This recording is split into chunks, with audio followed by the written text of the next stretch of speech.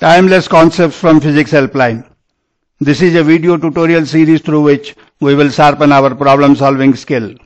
First, we will analyze the problem on hand to find the related concepts. Then using these, we will develop a method which will produce a solution.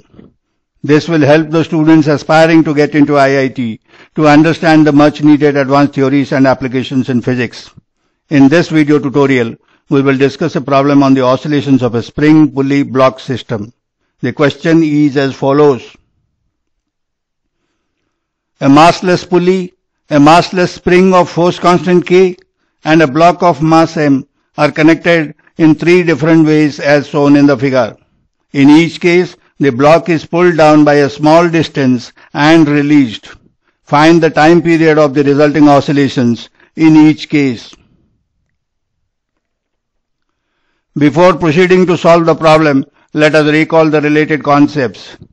A spring block system oscillates in SHM when the restoring force is directly proportional to the displacement of the block. This restoring force is provided by the spring connected to the block.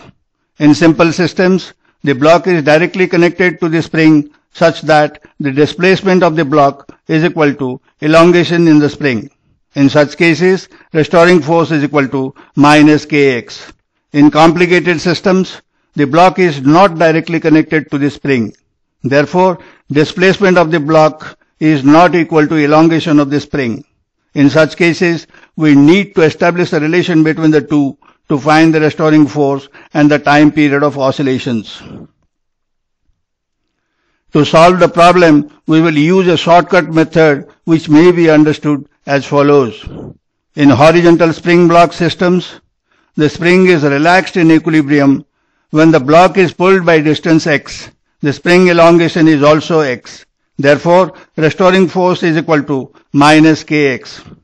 In a vertical spring block system, the spring is not relaxed in equilibrium.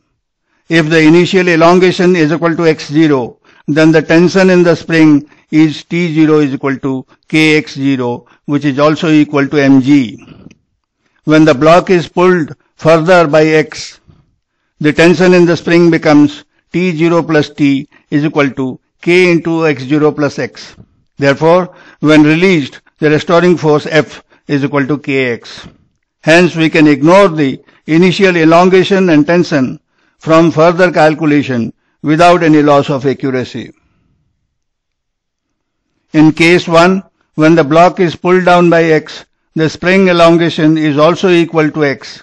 Therefore, the tension in the spring is equal to spring force, which is equal to kx. Therefore, restoring force is equal to minus kx, since it acts in the opposite direction to displacement. Therefore, acceleration A is equal to minus k by m into x, which implies t is equal to 2 pi root over m by k. In case 2, when the block is pulled down by x, spring elongation is equal to x by 2. Therefore, spring force is equal to kx by 2.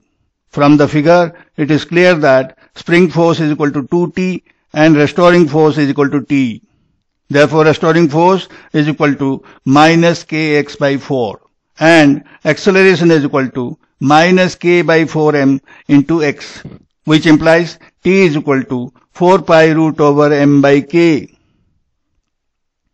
In case 3, when the block is pulled down by x, spring elongation is equal to 2x, therefore spring force is equal to 2kx. From the figure it is clear that spring force is equal to t and restoring force is equal to 2t. Therefore, restoring force is equal to minus 4kx and acceleration is equal to minus 4k by m into x, which implies t is equal to pi root over m by k.